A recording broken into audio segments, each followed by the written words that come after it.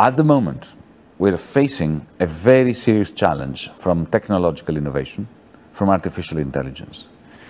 When robots and artificial intelligence empowered machines, more generally, pass the so-called Turing test, that is, we reach a stage where you pick up the phone, you call your bank, you call a restaurant to order takeaway, and you cannot distinguish from the voice that you hear on the phone whether this is a machine speaking to you or a human being, because they sound similar and they do the same job talking to you.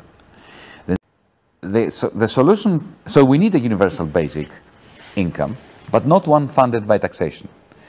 We need effectively to take the returns to capital, the returns to automation, and spread them throughout society. Because let's face it, all these artificial, take your smartphone.